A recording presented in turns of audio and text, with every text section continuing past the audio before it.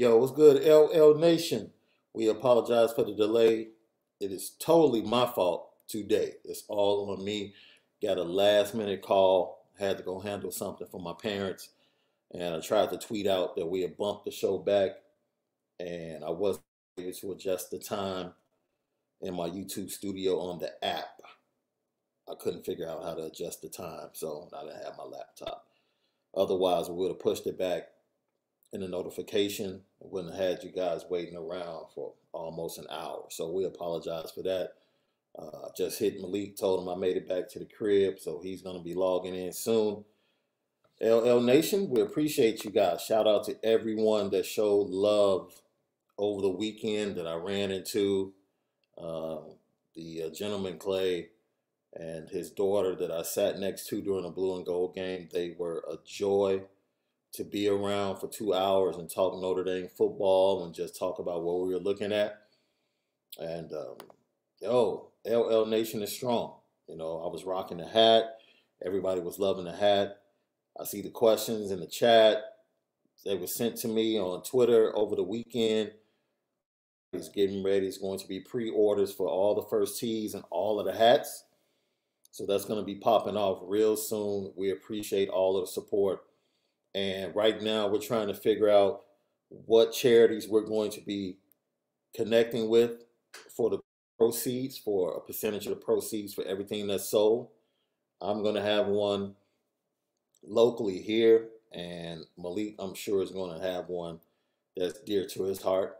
I'm not sure whether or not it's going to be out on the West Coast or if it's going to be somewhere in the South Bend area, but we will let you know that.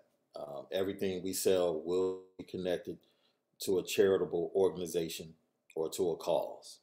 That's what we're all about, Lucky Lefty Nation. We're about the people, and because the people make us, you guys have caused us to have success, and we appreciate you and whatever you bless us with. And supporting us and our merchandise, we definitely want to go ahead and sow that seed into someone else's life to be a blessing. And that's what we believe. So, as I said before, it was a fantastic, fantastic weekend down in South Bend. And we both arrived. Well, he arrived Wednesday, I arrived Thursday. We stayed in the same spot, uh, pretty much broke bread, watched basketball games, chopped it up.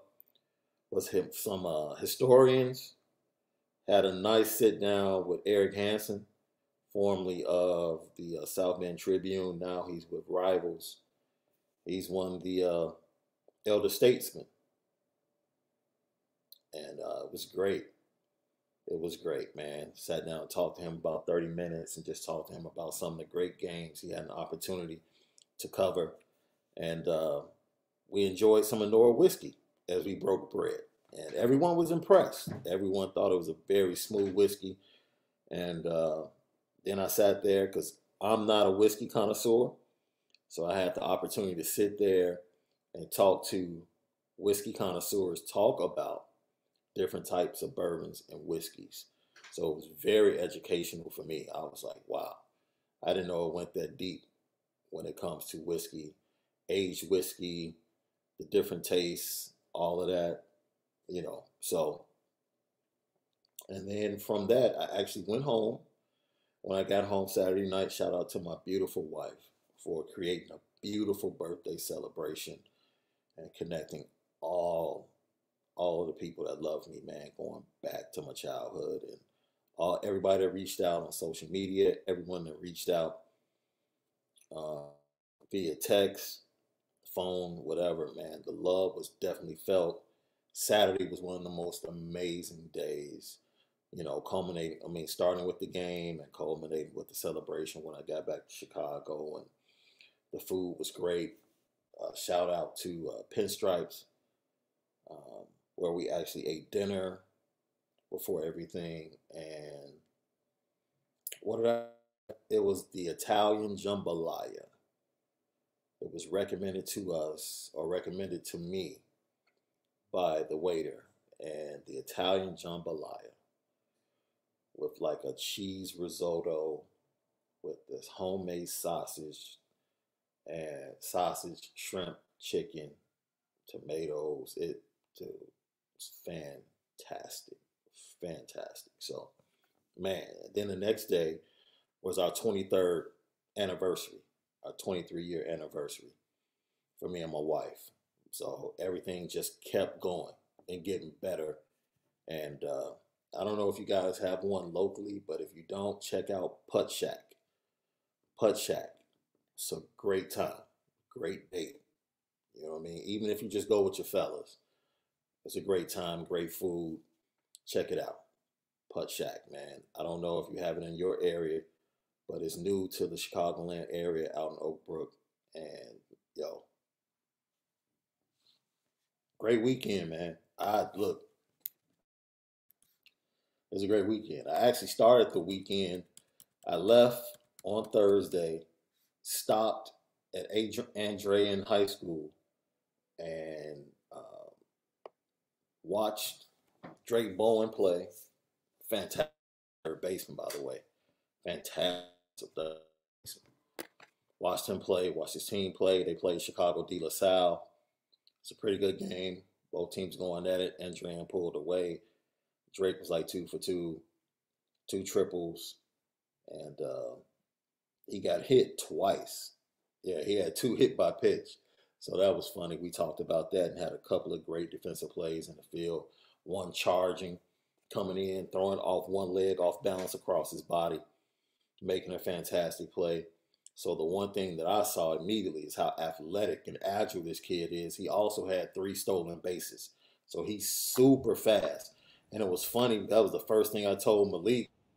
When I saw him, I was like, yo, I just came from watching Drake. Just came from watching Drake play baseball. And he was like, yeah. And I'm like, yo, this dude is like, I think he's a little bit more agile than what we think. Like, because to play third base is like, yeah, to come in on the ball, grab it, barehanded, throw across your body, have the strength to make the good solid throw. It's like, yo, this kid is agile.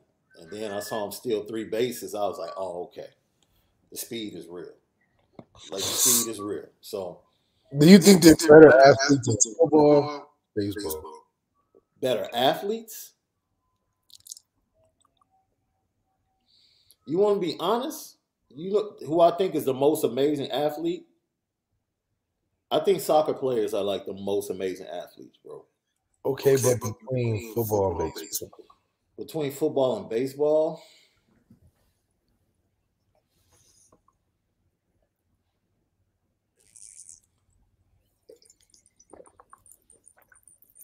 by my eyes, I probably would lean football just by my eyes.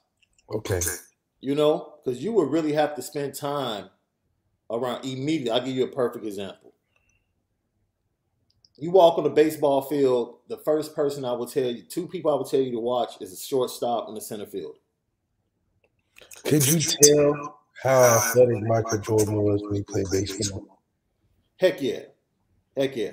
The fact that that dude was able to steal 20 bases.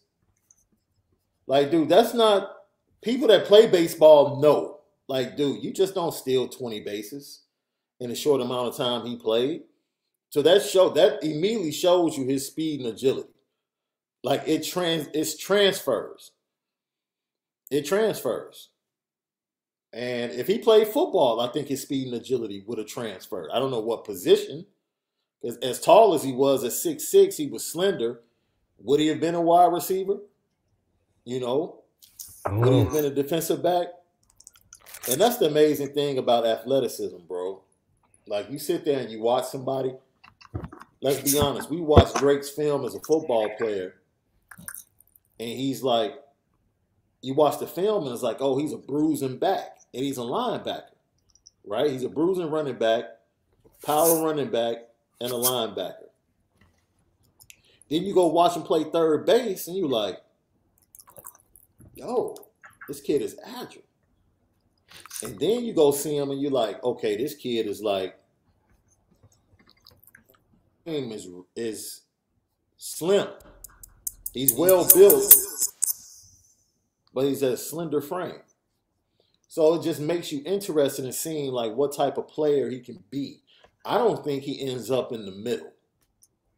as a linebacker. I think he ends up possibly as a rover, something like that, on the outside. Would you say he's that Isaiah Simmons athletic? Ooh, that's you talking about rarefied air, bro. You know what I'm saying? When you start talking like Isaiah Simmons, Isaiah Simmons played safety, linebacker. I'm talking about within the same game. Yeah. He played like safety, linebacker, and would blitz off the edge. Does he have, dude? I'm telling you, Jalen Sneed has that type of athleticism. He just needs to add some weight. Yeah. When you start talking about Isaiah Simmons, because the kid was the biggest kid on the field and was playing safety in high school. Yeah, it's true. So, if he gets bumped down to rover, think about that. Like, he could go back in certain packages because he's played the position and play in a nickel. He could drop in coverage. He could play middle and nickel. Like, that's the type of kid you're talking about. I don't know if he meets athletically. I don't know if he meets that same athleticism, but he's definitely more athletic than what you would think if you just watched his football film. Right. Like, if you just watch his football film, I think watching football can kind of lock people in into what they think about you athletically. If they watch you play a certain position, he plays middle linebacker. So what's the mindset about middle linebackers, right? Like, these are the thudders. They come down, pop, stop the run, right? Then you go watch him play baseball, and you're like, wait a minute. Hold on. Like, different set of skills. Yeah, it's a little more to this kid than what I thought just from watching him play linebacker. So that's an interesting question. Because at first look, I would say football. And I played baseball, man. Look, baseball to me is more skill than athleticism. Because hitting a ball that's 100 miles per hour is really not athleticism. Because I know some of the most athletic guys that struggle. No. The most athletic guy on the team struggles to hit the ball. I've seen it. Like, the absolute fastest dude, most athletic dude, cannot hit the ball, dude. He does not have that skill set. Okay. You know what I mean? So that's like dudes with braids can't really hoop for real. Absolutely. Absolutely. I'll give you a perfect example, right? You can take somebody like Mike Trout, super athletic. He's really good at hitting the baseball. But at the same breath, you can take somebody, shout out to Miguel Cabrera, who just got his 3,000 hit this weekend. Miguel is nowhere near as athletic as Mike Trout. But that dude's bat the ball and eye-hand coordination is like superb.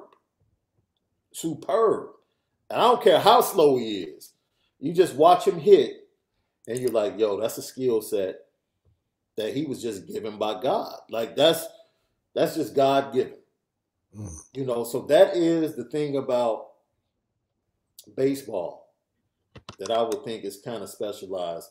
If you're fast on the football field, the majority of the time you can make an impact, right? Like, if you're just super fast on the football field, even if it's special teams,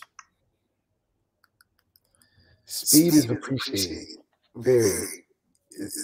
They're going to try you in a lot of different things because that's the perception. Right. And then you see guys like Tyreek Hill, but Tyreek Hill is a football player that's fast. Out of fast football player. Yeah, I think he was very underrated coming out of Oklahoma State. And I don't think people realized how fast he was coming out of Oklahoma State. That's right. And so once he put that together, and I still say, look, man, he'll be missed. But, yo, who's going to miss who more? Tyreek probably missed Yeah, dude. Because hold on, I'm gonna come back in. I'm back on. Pat is Pat. He's gonna reconnect. Pat is Pat. So that's a big way because from the comments, I see what you guys want to talk about. If you saw our preview show on Friday night, Malik talked extensively about watching the practice and watching how well Drew Pine played in that said practice. And we got to Saturday, and all of a sudden it was like Space Jam, dude. They stole it. It was like I was next to Mr. Clay and his daughter, and we were just talking, and I'm like, yo, I don't know. Like, I have no clue what has happened to Pine. Like, Well, I think that at the end of the day, we figured out that he was a third string guy for a reason.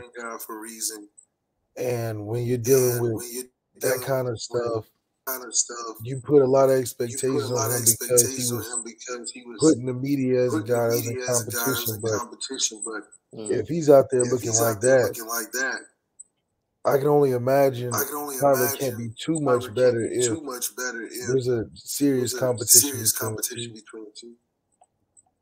Is there a serious competition though? Because it could just be lip service, and that's just one day. Like I said, I didn't see him on Thursday. You did. Yeah. So from what you told me and what you told everybody on Friday's show, everything was different. Totally different. He walked in front of the fans on Saturday in the same. I mean, they practiced in the stadium Thursday. So he walked into the same field, had a totally different outcome than he did on Thursday. So I don't know what else to say. Yeah, I think it's just some guys are just better in practice, and then there's guys that are game time players. I think Tyler Buckner is better in the game, but then I do think that because of that, it's hard to see it in practice, which makes Drew look better in practice. So you get that 50-50. But this goes back to why I think the Spurs should have decided who they want to go for in the fall. Because now you can get serious and work through the rough spots of each of those guys' deficiencies if they took the 100% rep. Yeah. Lucky Lucky Podcast. As always, brought to you by Onora Whiskey at OnoraWhiskey.com. It's that premium American whiskey at OnoraWhiskey.com. It was all over the place in South Bend. All over the place. Malik had multiple signings. He was with the Irish Players Club. He was also doing tastings with Onora Whiskey. Got a chance to get another bottle to Marcus Freeman. And like I said, had ND alums loving the brand and loving the whiskey all weekend long. So go to OnoraWhiskey.com and get you some of that Onora whiskey. And if you indeed do drink, make sure that you drink responsibly. So what's your overall view on what Hunter Bivin, Notre Dame, Marcus Freeman, Chad Bowen, and everybody put together for recruits, players, and the game itself over the weekend? Well, I think I wonder what's going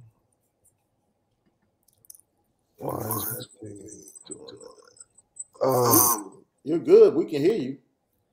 It's got an echo. Is that me? Don't worry about it. Go ahead. I'll try and figure it out. Okay.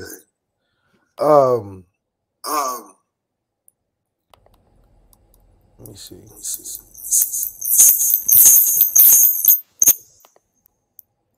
Is this better? Yeah, you good.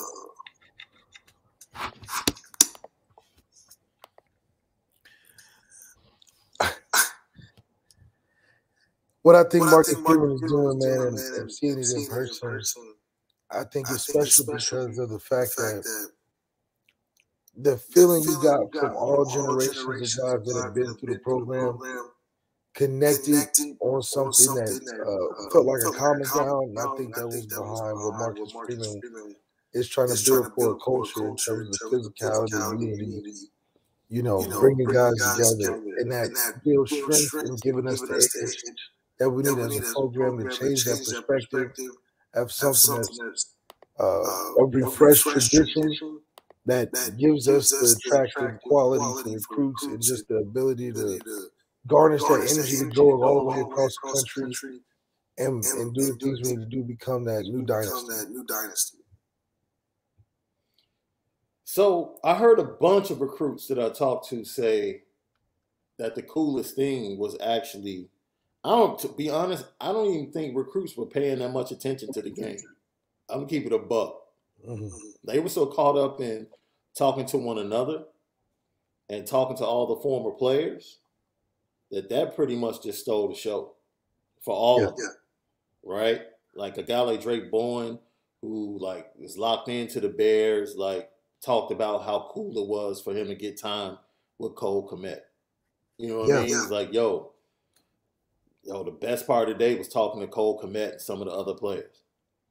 That's right. And those are really the people that are motivating the recruits to see it in person of what Notre Dame can do for them, provided they play and do the things they need to do. You can really see how it develops into something special. Yeah. When the guys be like, you just played here, now you're playing for the team I want to play for. I think that speaks louder than a coach's resume or what a coach can do for you necessarily. So you move from that. What did you think about the defense? Man, I love the defense. I love what the linebackers showed. We look tough up front. Mm-hmm. Like, I think, the offense didn't have his best day, but I do have to give credit to what the defense was able to do on the aspect of how effective they were in making it hard for you to have yards after you catch a run.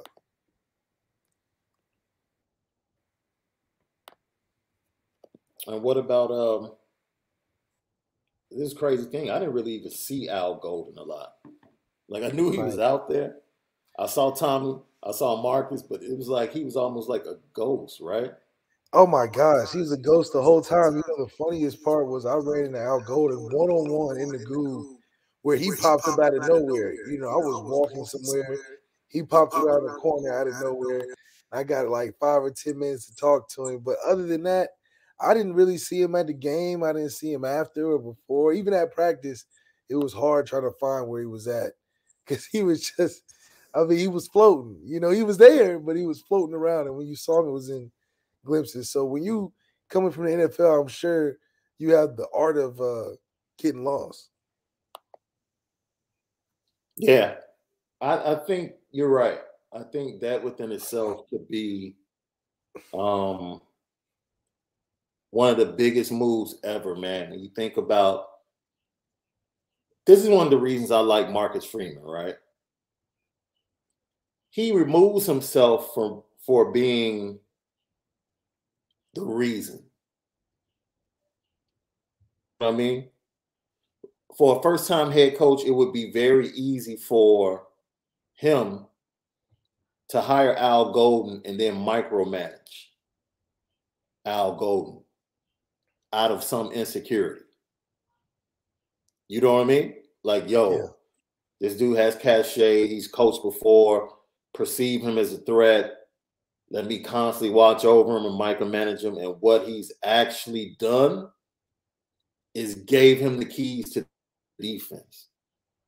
You know what I'm saying? And that shows just confidence Marcus Freeman has in himself as the head coach to delegate and say, you know what? I trust you. Go do your thing. Yeah, I think it's important that Marcus Freeman really, really depends and looks up to those coaches that he talks about are his favorite coaches to look up to Yeah. because he values what that brings as a coach in situations like that. If it wasn't for some of the traits of the Trestles and the Popovich and the Coach K's that he looks up to, he wouldn't be able to handle that on an ego side, bringing in a Super Bowl defensive coordinator fresh off of the NFL professional league at his highest elite level. So his ability to see it from the perspective of I'm trying to build a long-standing program and not just be the biggest tool in the tool shed going into the season, trying to be the face of everything. Right. I think it's pretty impressive, especially for a first-year guy trying to make an impression not only on the team but on the people watching. The suits out there. Yeah. And I think you saw one of the things that jumped out to me. We talked about some of the players, some things I saw on the sideline because I was sitting like in the fifth row behind the blue team. And I don't remember the first series. There was a 3rd and 12 or something like that. And Drew Pine threw a really good ball to Deion Colzie. Right? And it was in between, like the defensive backs were, bearing down on him. But he should have made the catch and come down with the ball. And so at the end of the first quarter, Marcus Freeman is running to the other side of the field. And he runs by and he says, Deion, you got to make that catch. Like, we need you to make that catch. And it was at that moment I was like, okay, like Deion Colzie is one of these dudes. Like, they don't have anybody like him. He is like the jump ball, 50-50, go up and get it guy that they need to come on, like Miles Boyd on late in his career. You know what I'm saying? Like, be that guy. Be that physical guy for us that can go up. Threw a nice ball. He came down with it in the red zone, but he was just out of bounds.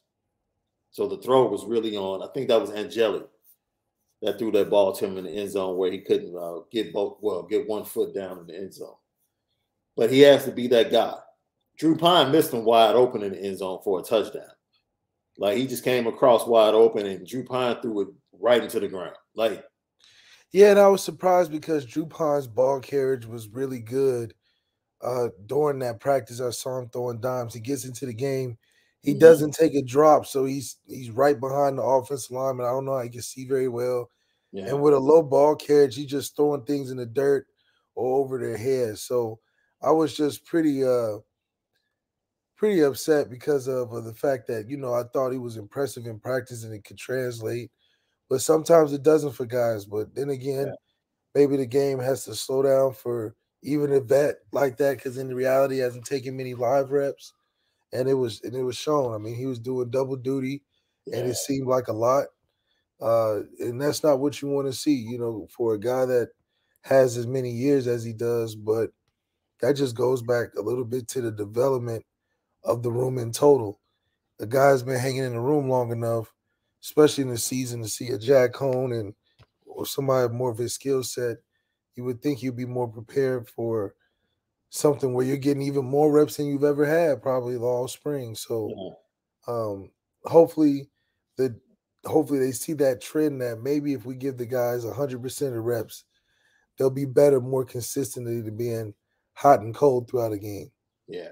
So what was the most impressive group for you? I'm going to tell you some guys that impressed me. I'll throw this one out, dude. Steve Angeli might end up being the second back at the end of the year, bro. I'm just saying, man. Because you could tell that Tommy likes him, right? I think he moves a lot better than, I promise you. He moves a lot better than I thought he could. A whole lot better. Decent arm. And I don't feel like he didn't look like he was overwhelmed by the moment. But this is something that always happens, right? You go back in the history of blue and gold games. The third quarterback always makes a play. Yeah, you dealing with it's not about so much him, it's about the other guys. Yeah. So the guys he's playing against are really the guys that's never going to play. So you getting kind of that one-up advantage. But it was good to see him show some athleticism. I would like to see him do that against Fauski. I think that matchup right there just makes all the difference. We'll see. But I do think his skill set was more surprising. Like you said, I didn't think he could move as fast as he was. He made a playmaking play at the end of the game to win, running it in like that. It looked clean. He looked like he had some speed on that. He took a good little lick.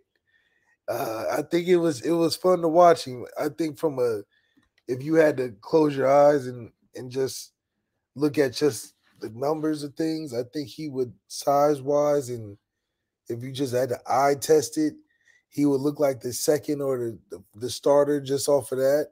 Mm-hmm. But I think that will stand the test of time. Like, you physically got to be a certain level to really be consistent. And I think Angeli has all the traits for those. Yeah. I think he's even bigger than Buckner. He's more of a Paulus kind of deal. So a stature like that, he can move a little bit. You can talk a little Deshaun. Deshaun's probably a little longer. Yeah. But from just wanting to put his neck in there a little bit, you can see a little bit of Deshaun. But I think Buckner and him, I think that'll be good competition down the road. Hopefully, it makes them each better. The next person, it's really, dude. Look, man, there's something about that dude, 21, man. He's the smallest dude, bro. I'm telling you, he's the smallest dude on the field. Yeah, he's small. He's small He's in the smallest person. dude on the field, but he's so big. He like takes up space. Yeah. Like just who he is and how he comports himself on the football field, the way he plays.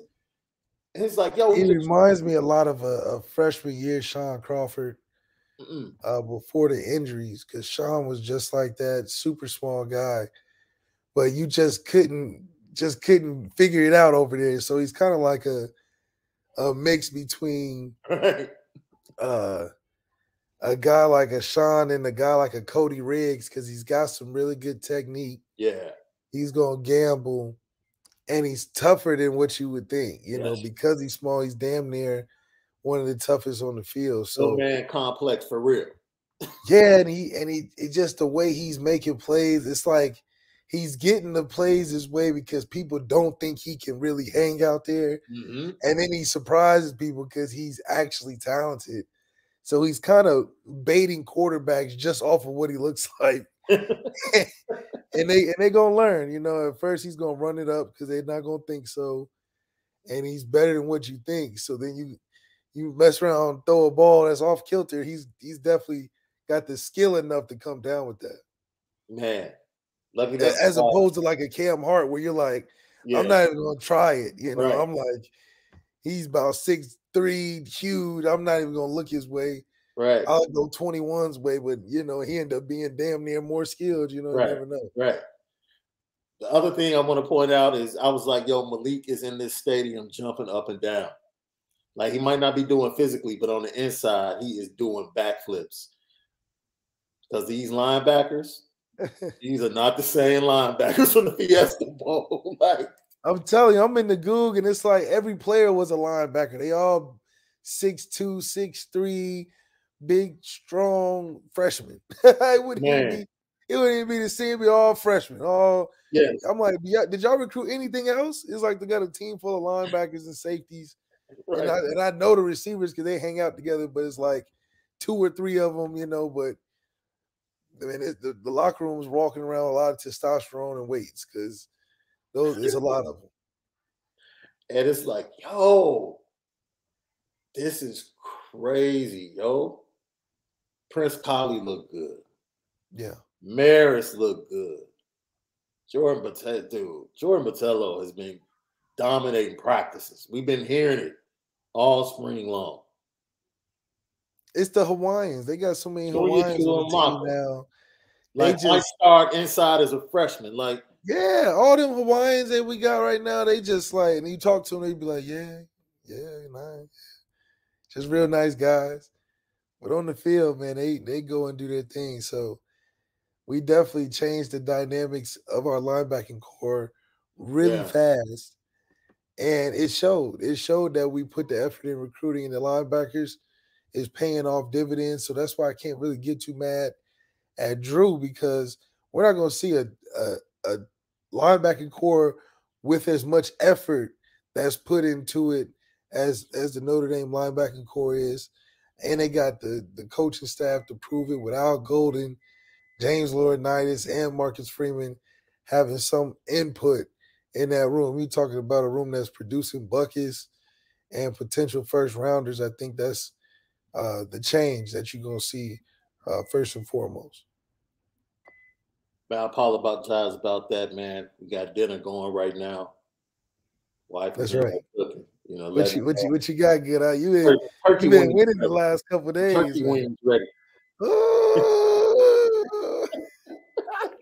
Lucky Lefty podcast. Yeah, I know you distracted. You like, man, when is this over? Going off like, yo, spin it different. Nobody does it like us, man. Once again, we appreciate everybody that was out there to show so much love. Myself and Malik, all weekend, we heard, yo, Lucky Lefty, Lucky Lefty, Lucky Lefty. It was just an amazing weekend, and we appreciate you guys. The D-line is what you were worried about, bro. How did they look? I like what we saw. I mean, I think it was a good all offense and defensive line day.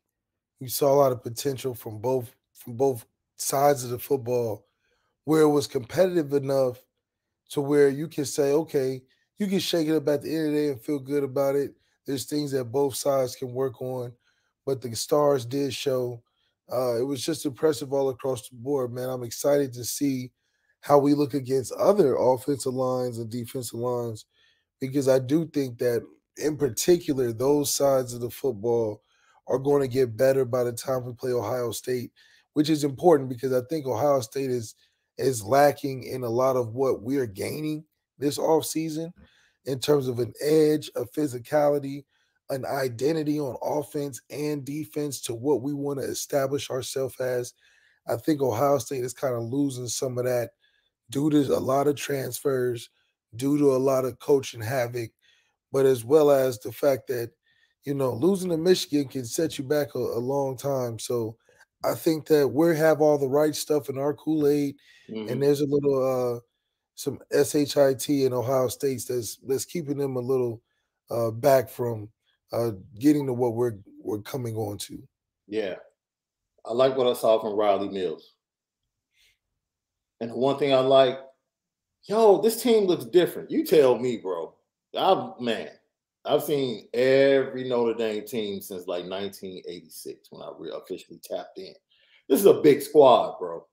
Yeah, this is a Notre Dame team that's not your neighborhood.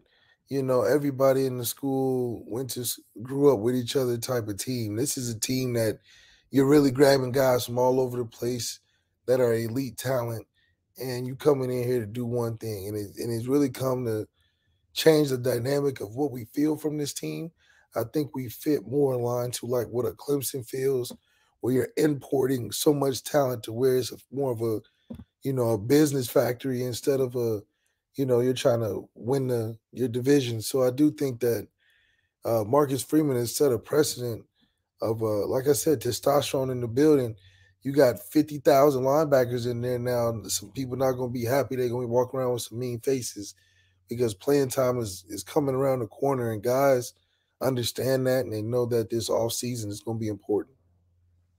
Chris Ayers, thank you for tapping in. Can Indy guard OSU on the back end and Indy attack OSU on the perimeter? Well, I think we're not going to have to. I think it's like playing the Warriors. We're not going to try to outthrow them. I think that would be foolish to try to C.J. Stroud and Tyler Buckner our way to victory. I do think that We'll be better in the back end, but I think the front seven is going to give us more time to do some different things to make it harder for them to just throw for 5,000 yards against us in the first game. And I think for us to be able to attack them on the outside is just going to be able to take advantage of the 50-50 balls, like Deion Cosley coming down with a grab, maybe Brady Lindsey separating on a go ball, but they're not going to be the reason why we beat Ohio State, but they will be a big part in loosening up the defense so we can run the ball again. We thank our brother Truman Dumel, as always, for another super chat. Give me a breakout player for defense and offense. My picks for Aldrich Jr. and Barnes. Barnes was laying the wood, fam. Yo, he caught a couple of cats in the fourth quarter, like on out routes. He caught a tight end. I forget 80 man. Put him down. I was like, bro.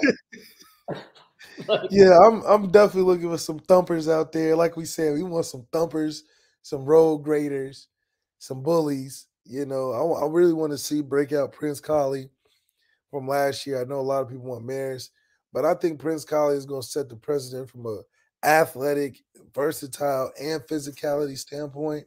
He's going to bring all three. I think Maris is going to do a great job from a leadership and a consistency standpoint, but those need to be the two guys defensively that get those guys centered in tough situations. And then offensively, I think it's still the ruling is out because we still need to figure out our quarterback situation. So it's going to be hard for anybody to do good if we throwing the ball in the dirt or we're not blocking how we're supposed to. So if I had to guess, it would be out of the running back room.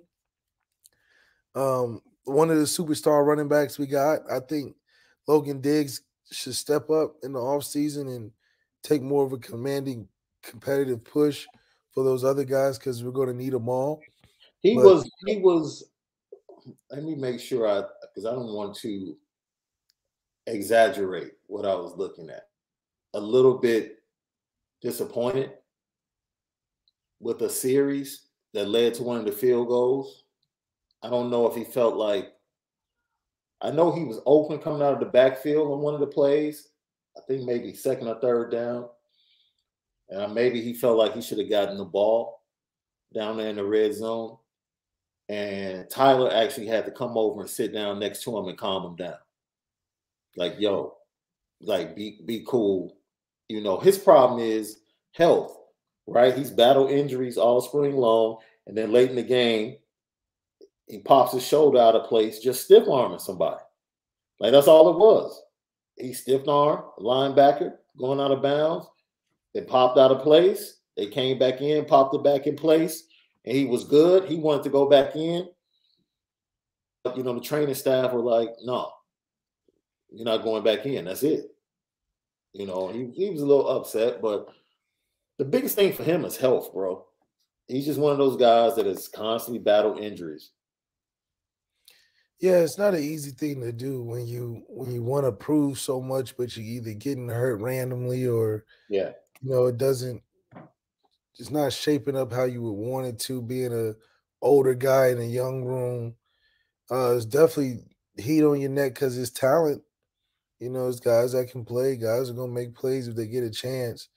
It's different from professional where you can, like quarterbacks, not let anybody else get reps because then you know, you don't get a chance to see the other guy, but you know, at a place like this, everybody's getting a chance. So, you know, it's really not up to you when you play. You just got to make the most out of it. And when you get things that you can't control that happens to you, it's a little frustrating because now everything seems to be going wrong. You're not getting the ball when you open. You're not getting enough touches. You're getting nicked up. Guys got to come talk to you. You're not happy with the quarterback play. So, there's a lot of stuff that goes on with that, but I think just, you know, making the main thing, which has been Marcus Freeman's whole thing, is going to be good for Logan Diggs. And the injuries is just unfortunate, but you know, you got to be tough, and it's not an easy thing. But fortunately, you're not going to be carrying the ball 60 times, you know, because we got a lot of depth. So can you make them 10 carries count and stay healthy while doing it?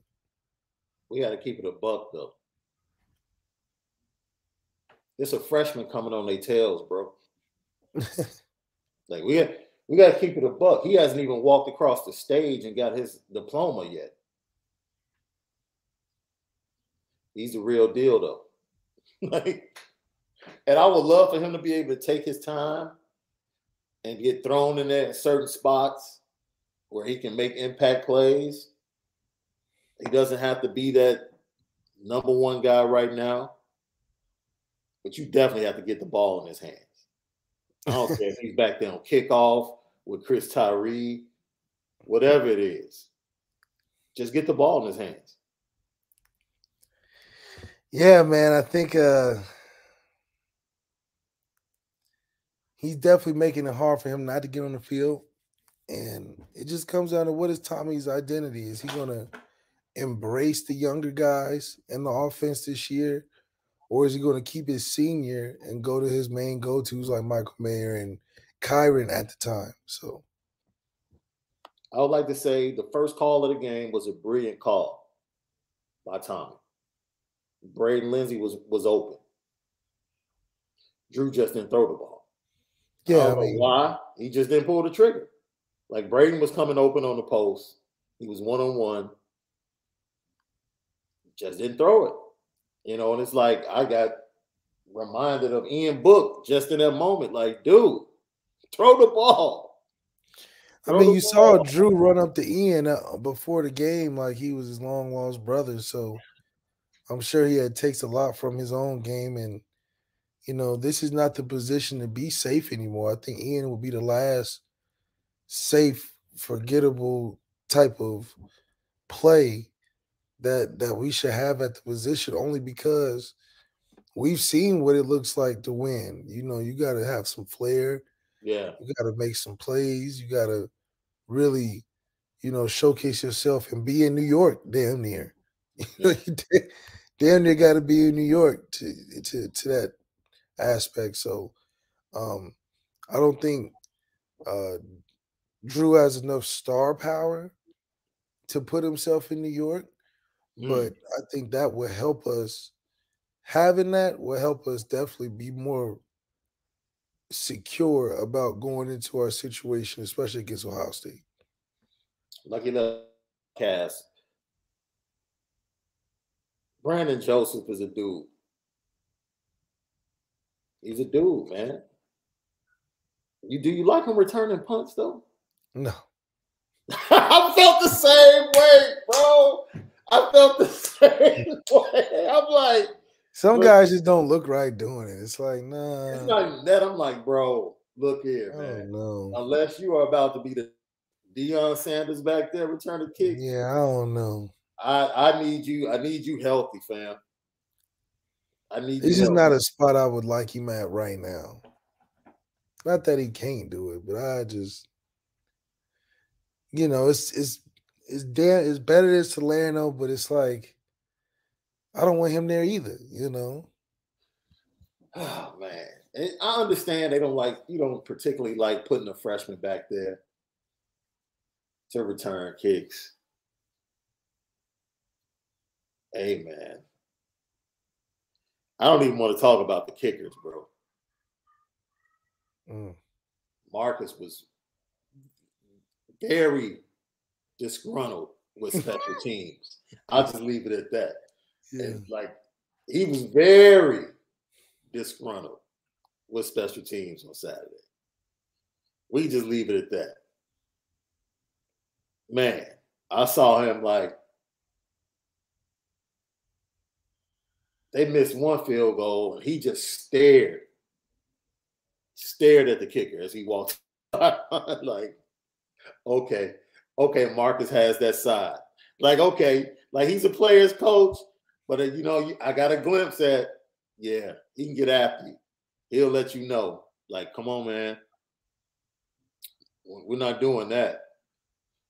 I hope we don't end up having to go to the soccer squad, man, looking for cats during the fall. He couldn't take enough flights for everybody. He must have left the 5-star kicker and punter off the list this time go around, which is fine. more But at punters. the end of the I day, wasn't really worried about the punters. The best punters are coming in. So we knew that. We knew that. And we'll, like I said before, man, we're going after the best. Hey, we signed a 5-star long snapper, bro. I didn't know long snappers got 5 stars, but hey, he's the best that's doing it, I guess. Hey, look, I'm telling you, it's concerning because it wasn't even no fans in the stands for real, and you missing like that. So, that's true. It's never good when you missing special teams like that because you hate to look at them during practice because they don't do nothing. Look, man. So then when they miss, it just makes it even worse, Hey, man. You know how we have had discussions, man. You know the lack of respect I have for kickers already. Okay? Because I have a theory, right? Like, kickers are important. It's a tough job. So I don't want to shortchange what they have to do. But I always tell people, like, if your kicker is like one of the loudest people in your locker room, that means you're not that talented as a team, bro. If your kicker has a lot to say in the locker room, there's something wrong with the talent and the leadership in that locker room, bro. Yeah. So I used to tell people all the time after Smith left, Lovie Smith left, Lance Briggs retired, or Brian Urlacher retired, and the next thing you know, he's still kicking with the 49ers. He used to kick with the Bears. What's the dude's name? Either way, this dude was coming out saying stuff to the media, holding many press conferences at the games. Like, dude, you're a kicker. Like, what? You're a kicker. That immediately let me know that the Bears were on a downward slope, dude. Like, when your kicker is running his mouth, yeah, that lets me know everything. So we'll get it together. I think Group is really swaggy. I think he's going to end up being a streaky kicker. And, I just hope and pray that he doesn't miss a big one. Like, he's the type of kid that really believes he can make the 52-yarder to win the game in Columbus. Like, he believes. I think it'll come down to something like that. Yeah, he believes that. But I need him to have the focus to make the 39-yarder in the first quarter. You know what I mean? I need you to be consistent. Yeah, Robbie Gold. Thank you, Jay Henry. Robbie Gold. Like, before he left the Bears, this dude was holding many press conferences, leaking information out of the locker room. Leaking information? Yeah. Yeah. That's why when people, like, celebrate this dude, I'm like, this dude was like a locker room cancer. He called a kicker a locker room cancer. Locker room cancer was like one of the main ones leaking information to the media. Leaking information. The kicker. It's like, dude, you're a kicker leaking information, dude. As a kicker, man, I'm making my kicks and I'm going home, dude. You go home, bro. That's it. You know what I mean? Chill. Enjoy life. So I didn't want to overreact to what we saw on special teams, right? Because seeing them come out, they start with special teams at the beginning of every practice. I've seen Group come out and go 9 for 10. You know what I mean? Blasting the ball. Good from 50 with like room to spare. I've seen it in practice. So I know what he's capable of. So fortunately, he gets himself together. Yeah. We're shoring up other things. Special teams is something that's going to be a big part. We're going to have to find a difference making special teams in the return game other than just Chris Tyree. And we're going to have to find consistency with the punters and the kickers. Mm-hmm. That's just multiple steps that we have to make as a program. Because I can't think of the last punter that we had that I just felt like, oh, dude, every time he came out, like, oh, he's about to boot this 50 yards. I think Tyler Newsome? Not Tyler I Newsom. think Newsom was good. He just became streaky towards the end. Okay. I think when he first was on, he was I can guarantee 50. And then the longer the hair grew, the more streaky it was. It was the hair. I'm blaming the hair because I think he's a great kicker. Yo, D-Rock Irish, thank you for tapping in. That's a good point, man. 9-3, 8-4 if we can't get our field goals in check. Who are the 4 losses in? I keep telling people, man, this team is not losing 4 games. Yeah, bro. The 4 losses. Come on, dude. Look, we had 4 losses, really? Dude, our field goal kicker has been inconsistent for the last 2 seasons, and we still won games. You don't like Jonathan Door, man. He don't like Jonathan. No, I do not. We need Justin Yoon. We need you. It was ringing back. Lead the all-time leading scorer in Notre Dame history, Justin Yoon. Yeah. Yoon, Reggie Ho, which is crazy, Reggie Ho couldn't kick beyond 48. But the dude was money inside 48. Yeah. He was money. He walked on the field. It was a 42-yard field goal. I was like, you didn't have to worry about it. Money. Yeah, we do. Yeah, we definitely got to get Yoon on the interview. Yeah, shout out to. I wonder why he stopped playing. That's a good question. That would be a great interview. I want to get Craig Hendrick would definitely be a great interview. Long time, great NFL punter. And he kicked a little bit in Notre Dame. So that'll be great. I'm excited, man. I came away from watching this team saying, you know what? Defensively, I think they're going to be okay. Because we've been telling people they're going to run the ball. We've been telling people, like, look, they're going to run the ball. Okay? Offensive line, the big nasties up front. That's the strength of your team.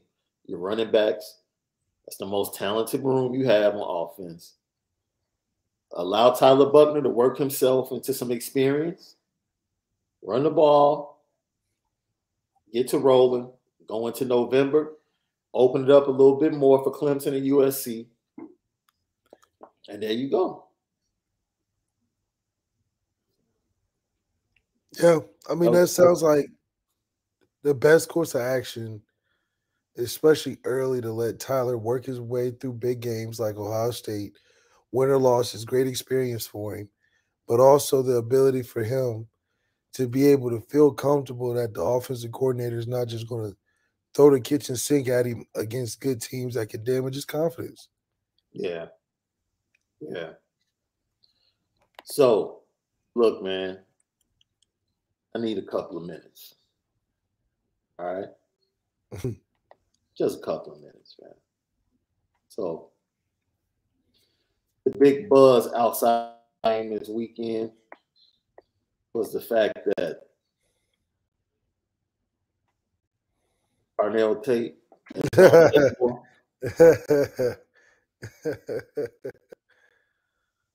were at LSU.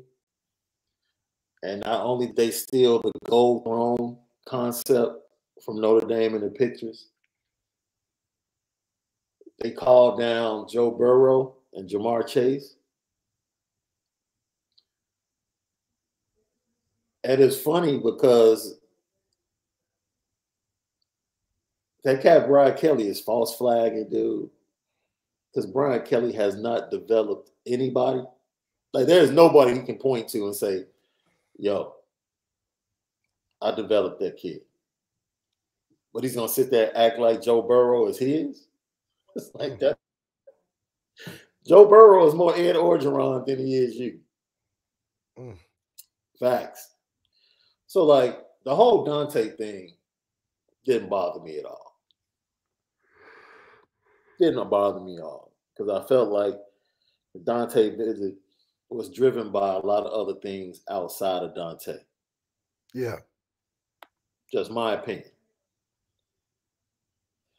The Carnell Tate thing, and I want to kill 2 birds with 1 stone because it's very interesting.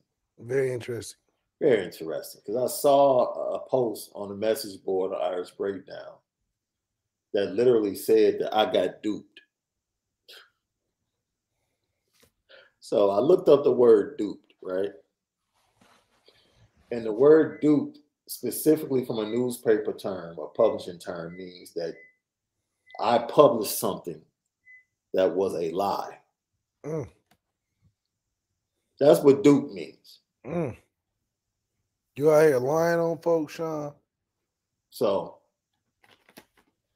this is the thing. Our relationship with Carnell Tate existed before I took the job at Irish Breakdown. That's number one. That's number one. I started Irish Breakdown on January 1st. We interviewed Carnell Tate before that. We're having conversations with him and Dante Moore. Yep. Before I got the Irish Breakdown. That's number one. Number two, I have regular conversations with this dude. I would say the conversations I have with Carnell Tate, 30% of the conversations are about Notre Dame. 30. With two Chicago kids from the South Side that have mutual people that we know. And the more we talk, we find out that we know more people that connect us. Like, oh, you know that person? Yeah, no. So the fact that people would even think that I got duped is crazy. And then it's unfortunate because that puts an incorrect perception on Irish Breakdown. As if Irish Breakdown is reporting something that is untrue. That's unfair to the job that Ryan Roberts and Brian Driscoll do. Because I know the work I do. Like, I don't need anybody to tell me the work I do. No. At all. But that's unfair to them. The day before he visited on the 15th of March, I wrote a story on Irish Breakdown detailing how Notre Dame screwed up his recruiting under the last regime, and how Tommy Rees was scrambling at the end of the year to just recover and give Notre Dame a chance. Not once did I ever, on this podcast or in my writing, say that Carnell was coming to Notre Dame. Not once. I constantly tried to point out the job that Tommy Rees did to get back in the fight. Constantly. And at one point, based upon what Carnell said in his first interview, and then what he did by visiting Notre Dame 8 times. Like, 8 times. Who visits Notre Dame 8 times if they're not interested? He only been at LSU, what, once, twice? It doesn't matter, dude. Because I'm about to just eliminate all this dude craziness. For people that said, like, he never liked Notre Dame, I've never known anybody to visit a place 8 times that they don't like. And then one trip was just for his mom. Do you understand how narcissistic he would have to be to talk his mother, who did not like Brian Kelly, didn't like Brian Kelly, and is on record as so, how narcissistic he would have to be to say, you know what? For clicks and likes, I'm just going to convince my mother to take a visit to Notre Dame so it can look like I like Notre Dame, so I control Notre Dame fans. Like, I'm going to go through all of this just to get my mother on campus, just so I can build up my social media, troll Notre Dame fans, dupe Shaun Davis, dupe Irish Breakdown, dupe Lucky Lefty podcast, all for me. Because he said that he had to convince his mother. If he didn't like us, why would he have to convince her of anything? He would have been agreeing with her. He had to convince her, and then was like, I'm not even staying for all the action that going on that weekend. I just wanted her to see it. I'll be back. That's what he said. What else do you need to hear? That's what he said. Not only did he say he would be back, wait a minute. So this is the thing. Not only did he say that he would be back, he told us Afterwards, I can say it. We say it now. Afterwards, he said, "I'll be back for the blue and gold game." Like, I love, man, Coach Stuckey, calls are going great. He talks to my mom. I'll be back for blue and gold game. Hit him up. You still coming back for the blue and gold game? Nah, I don't think so. Okay. What happened? I don't know. Don't care. Not digging into it. Things happen in recruiting all the time. All the time. Schools screw up, say something wrong, something happens, whatever it is, things change. I've also been on record. He's going to commit in August. That's what he said. Whomever he commits to, make sure you keep recruiting because it's not over. These are things that I've been telling you, right? We came after the second interview. He said in the interview, I love Notre Dame. I'm going to go to Notre Dame if Dante doesn't go. And what did we say in the after show? Nah, fam. He's not coming to Notre Dame without Dante. Like, we hear you. But if Dante doesn't come, more than likely, he's not coming. I think he's still taking visits because he hasn't committed. Dude, you can't dupe me. I'm from Chicago. Tell me where you from, man. I'm from this. I know Chicago dudes. Nobody's duping me. And if you don't like the truth that I've been telling you on Irish Breaking, this is the point. This is the point. Because I know we're spinning it different, right? I know we're spinning it different, and I know we're changing things. I know we're changing things, and I'm glad we're changing things, right? Because I was at a certain recruit's baseball game last week, and it got out, and lo and behold, here's video from somebody else at that same player's baseball game on Monday. Like, oh, word? Word? Dude, we're changing things. We know we're changing things, right? We know we're changing things. Who else has had the access to Carnell? I don't know. Well, wait a minute. All of a sudden, Rivals gets to sit down with him.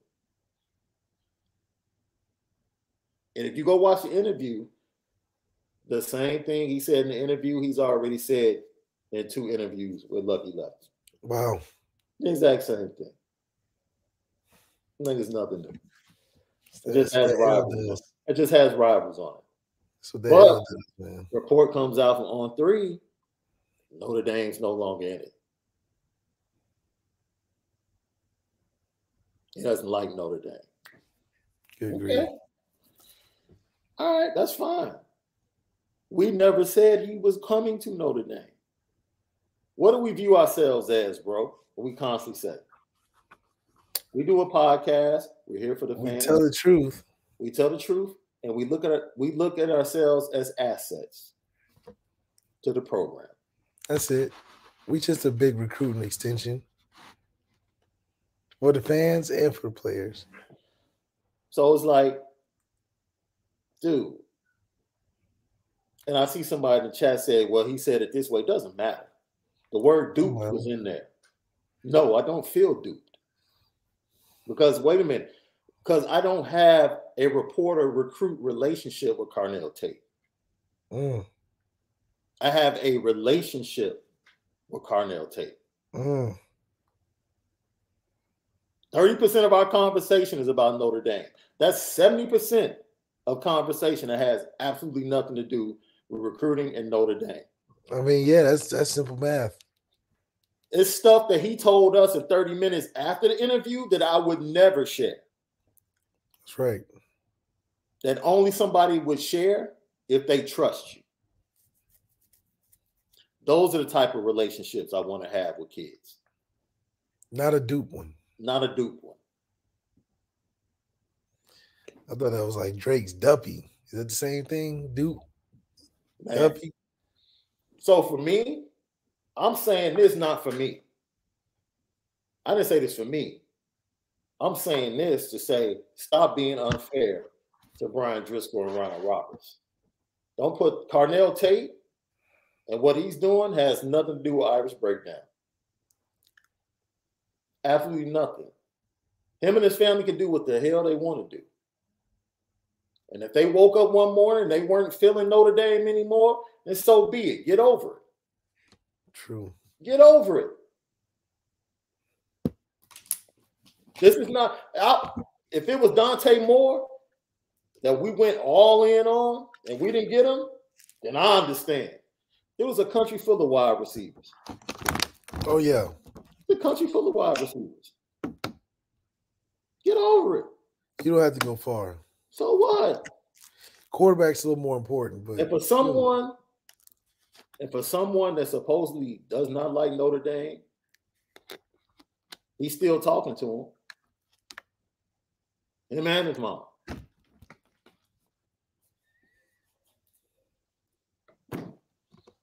So I usually give him 2 days after he comes back. I'll probably hit him up tonight. I mean, Marcus Freeman has been taking trips. If he felt like he was concerned, I'm sure he would get on a plane and go make sure that's okay. Man, look, it's funny. Like I said, I just needed a few moments to say that. Not for me. Not for me. Who told you that Tommy Rees put him back in the lucky Lefty did? Who told you a week before? Wait a minute. Who told you a week before that he was coming to visit Notre Dame to bring his mom? Lucky Lefty did. An Irish Breakdown via the message board. Everybody else posted it like a week later. And you know how this information comes out? Not with me hitting them like, when you coming back? No. It comes via normal conversation with him saying, oh, yeah, by the way, I'll be back up there. Such and so, such and so. That's not, I'm not that recruiting dude. I'm not going to be that recruiting dude. I actually care about these kids, and I actually care about them beyond Notre Dame. And that might rub some Notre Dame fans the wrong way. I do my job, but I actually care about these kids beyond Notre Dame. So if they don't pick, like if Christian Gray does, who was the first one to say, who was the first one to report via story and on the message board that Christian Gray was making his announcement July 4th?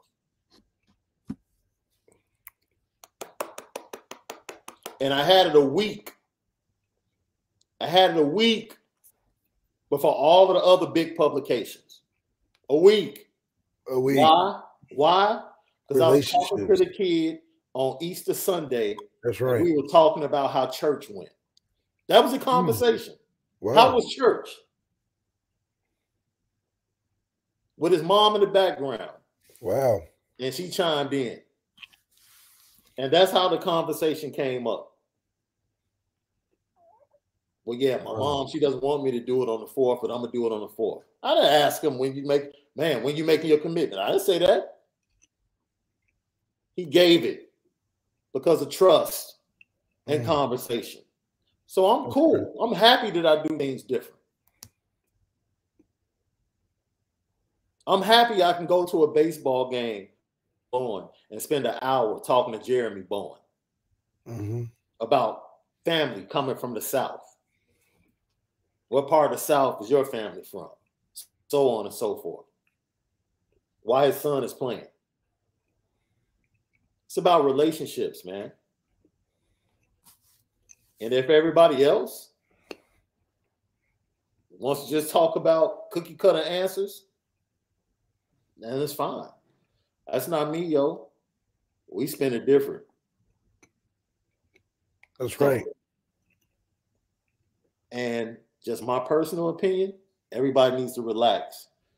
Yeah. On that IG post under Dante's picture. Yeah. He wasn't trying to troll Notre Dame fans. He was actually trying to engage Notre Dame fans about whether or not they thought Dante was coming to Notre Dame.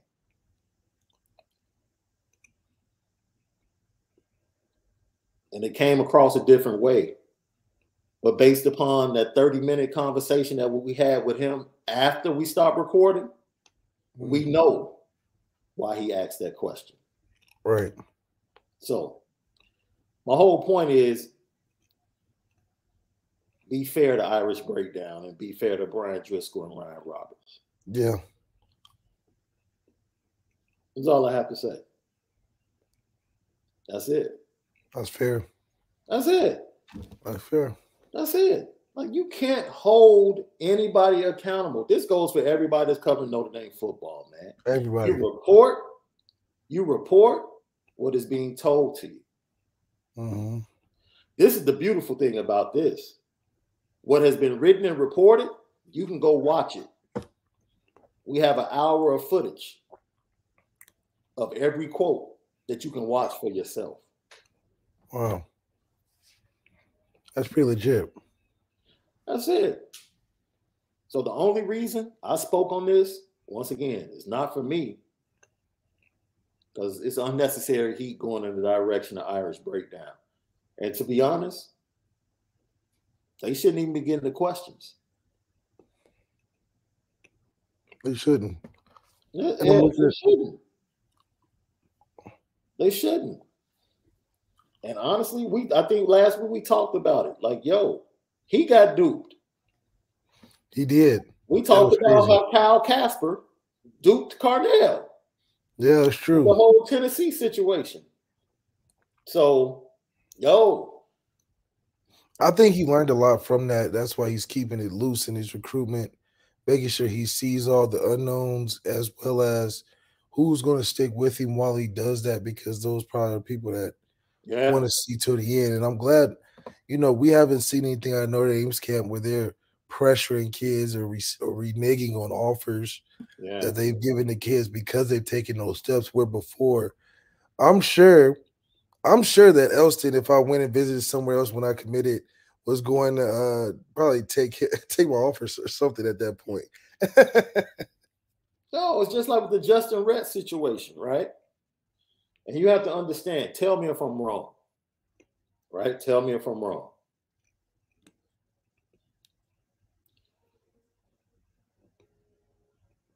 I didn't say, first of all, this is what I'm talking about. I didn't say he wasn't a troll. I said he wasn't trolling ND fans underneath Dante Moore's picture. And if you had access to the information that we have access to, that we're privy to, when he asked a question, he asked that y'all think he's going to ND. He was engaging Notre Dame fans to see what they were going to say. And if you were privy to the extra 30 minutes we had, you will have a different perception of the question. That's all. I also like that he's almost attaching himself to, if he's going here, me too, kind of thing, because why propose the question?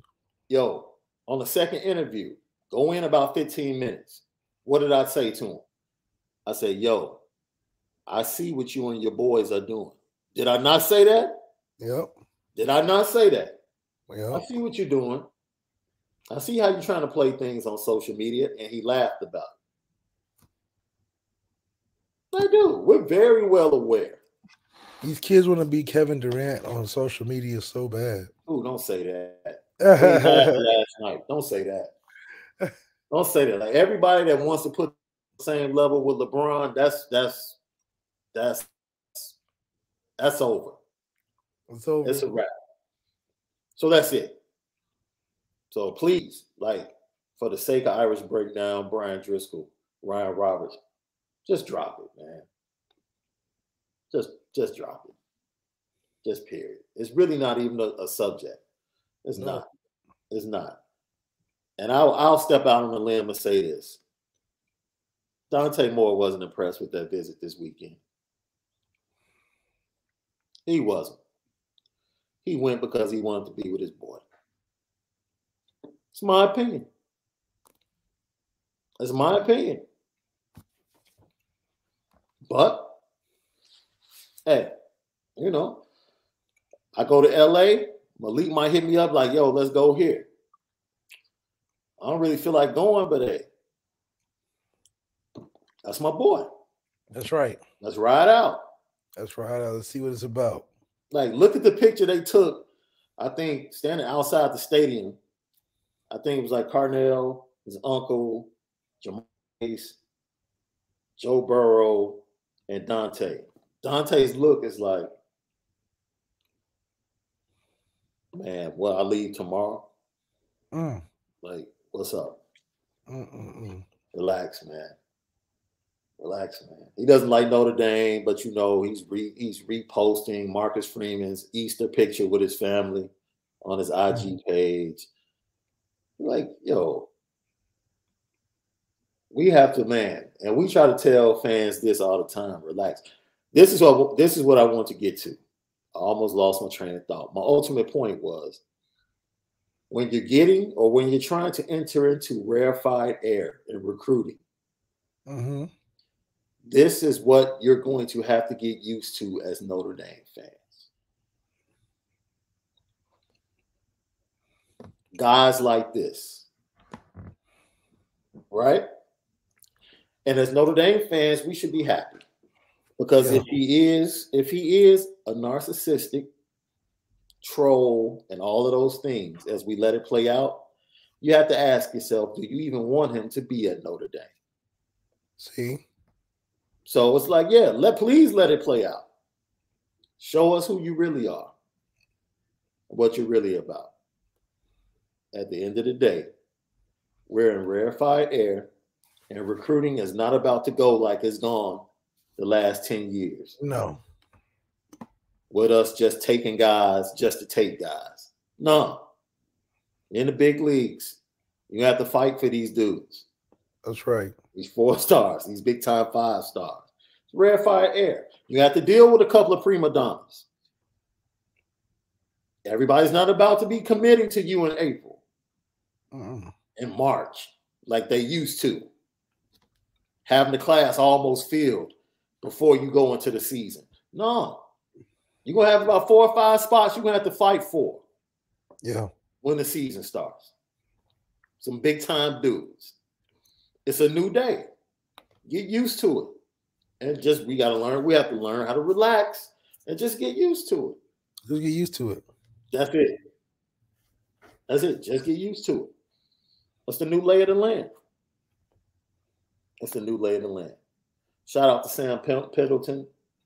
Shout out to Brandon David Swain. Keon Keeley. Malik Elzy. Shout out to him for leaving Notre Dame, going up to the rivals camp in Indianapolis and winning MVP. Yep. We got plenty of wide receivers in Chicago for y'all, dude. Don't worry. Don't worry. If one doesn't want to come, don't worry. Don't worry. It's all good. We have plenty. I think they also gave an offer to a linebacker from Chicago, Kenwood, out of class of 24, Marquise Lightfoot. Okay. He got an offer from Notre Dame on Saturday. So, look, man. Number 1 class in America. And it's going to get better. Only going to get better. Oh, for sure. For sure.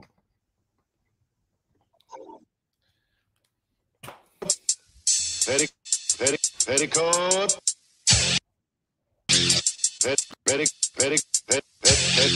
Petticoat Junction. It's time to get petty. Oh, we did a good job executing. Are you upset with something? And fire up the Petticoat Junction train. I just don't like you. You don't? No. What is today's petty history? Petty Junction.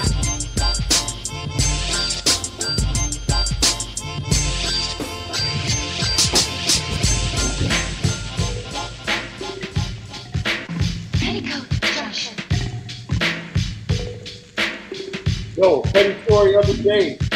Onora Whiskey, OnoraWhiskey.com. That premium American whiskey, OnoraWhiskey.com. I got to be petty, bro.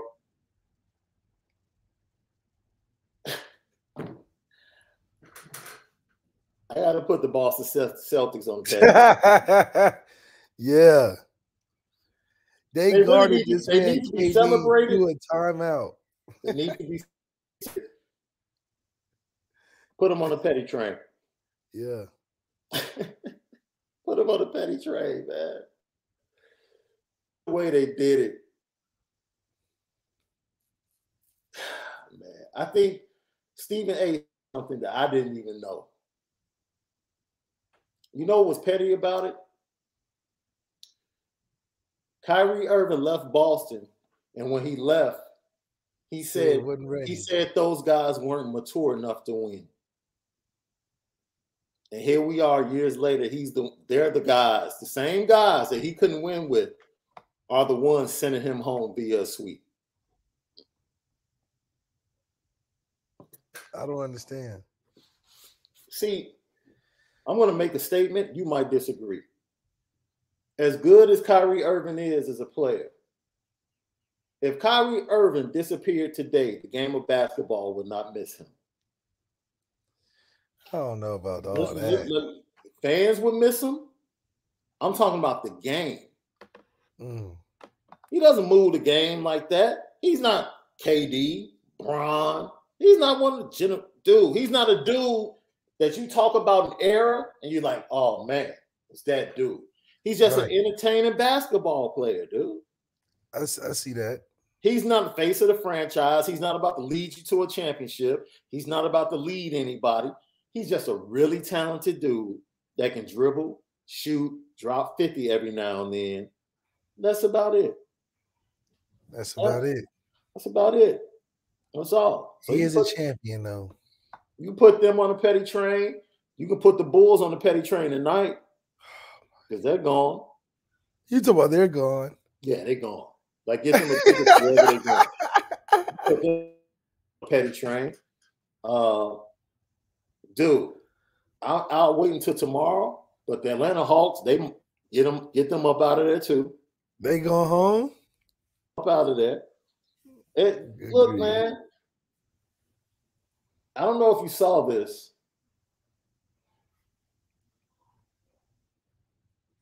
Security for the Minnesota Timberwolves, man. Y'all didn't have to drag that lady like that, man. Oh, no, they drag her like they just take her to the gulag.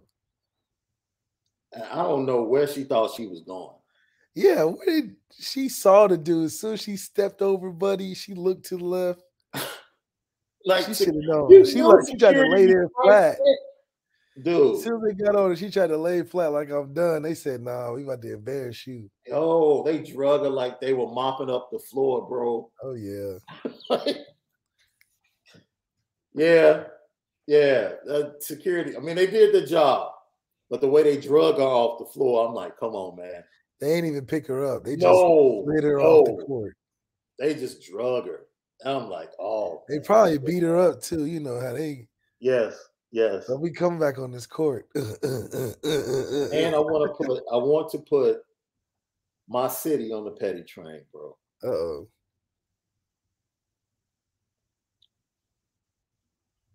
It was almost 80 degrees Saturday, bro. It was about 67 on Sunday. Dang. We had 48 shootings, dog. 48 shootings. 48 shootings in 2 days, bro. Damn. And for the first time, like, I enjoyed myself for my birthday, but I'm like, I don't even know if I want to come into the city anymore, dude. This is crazy. Like,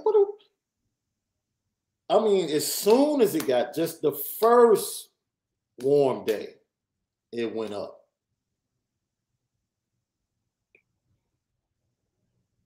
I don't know, man. That's what I was trying to tell you. Like, when we had that debate about guns and stuff, I'm like, fam, I'm trying to tell you. It's different up here. Like they are literally just waiting for the first opportunity. Like, it's real. It's sad, man. And the one thing they talked about, the police commissioner came on and he immediately talked about the number of illegal guns on the streets that come through Indiana. That was the problem. And he was like, it's only going to get worse because of the number of illegal guns that flow through our neighboring states. So, man. Yo, so you said Cam Hart is going to be going with Kyle Hamilton? Yeah, he'll be there in Vegas for the draft. He's going to be out there with him for the draft. It was good to see all the former players, man. I didn't get a chance to bump into Raghib Ismail. He was there. I was looking for him, though. Yeah, I mean, he was in and out for sure. How did everything go with Irish Players Club and everything you did with Onora Whiskey? Irish Player Club was great. Something you want to be a part of if you're a fan of Notre Dame. Unlimited access, ultimate access, exclusive access. We threw a tailgate in the middle of campus, something that hasn't been done. Got the players involved, come by after the game, some old players, some new players. And it was great. I mean, I think this is something that in the future is going to hold a lot of weight for serious fans, and it's going to be important that you get in early before it's too late and too hard to get into in the future. Yeah, get into it, grab hold, support, also fund. Tomorrow's show, we'll play clips from our interview with Brady Quinn. We actually met with him last Wednesday. Yep. Before all of us headed down to South Bend, we'll play exclusive clips from that interview. He has some technical difficulties with his phone, so we'll try to pull the best clips and show you that and talk about it on the show. Don't forget, friends of the University of Notre Dame, the NIL, Tom Mendoza, Brady Quinn, what they're doing. There's another one coming with another former Notre Dame player. He has another big NIL company coming. So the NIL game is changing. Notre Dame is taking it, the bull by the horns and saying, yo, we're not just about to sit back, and it's being done by the former players. That's what I love the most. That's right. The former players are getting involved and saying, yo, we're going to create this space for us to have an advantage in recruiting. And we're not about to allow Marcus Freeman to fail strictly because of NIL. You have to love it. Right. You absolutely have to love it. Before we go, bro, Louis got to die. Yeah, Louis got to die. I told you at the beginning of this season. Yeah. I'm like, why is she so power hungry right now? What's going on with that? When she showed up and she had the bad cop pull the piece. Yeah, like what? I said, okay. Yeah. I would have told too. It was Louis. Best line on TV in a while. Dude, no. That whole clip when they queued up the feeling walking through the song, when they queued the song up, yeah, and that dude got to the that was great TV. That was great TV. Whoever did the audio and video editing of that scene and the way it played out, fantastic cinematography. Fantastic. That's right. I'm like, yo, that's how you end the season. That's how you end the season with wanting to come back. And the season wasn't that great. It was slow. It had some pieces where you like, it didn't need that. Yeah. But overall, it ended the right way.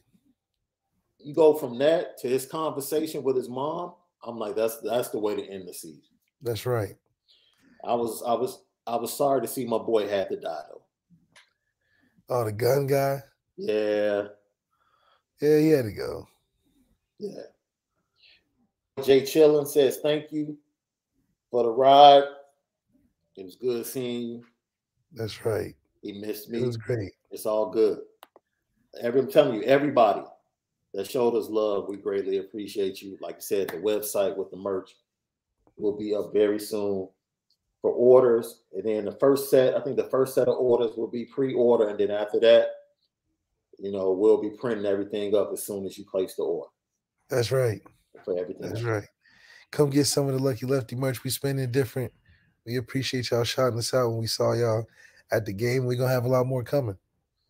Lee Marie, good question. For some reason, are these shootings not reported nationally? I know there's been a big effort to work with youth, praying that outreach programs will make a change for all of our sakes. Yo, that's why That's why I approach recruiting differently. I'm heavily involved with outreach through our ministry, and I've been doing it for over 20 years, and it's a great need. It's a great need in the city of Chicago. I'm actually working with a couple of friends of mine trying to set up a program for youth to come through each and every summer to play sports, and then they play sports half of the day, and then the rest of the day they learn how to deal with media and to become part of the media.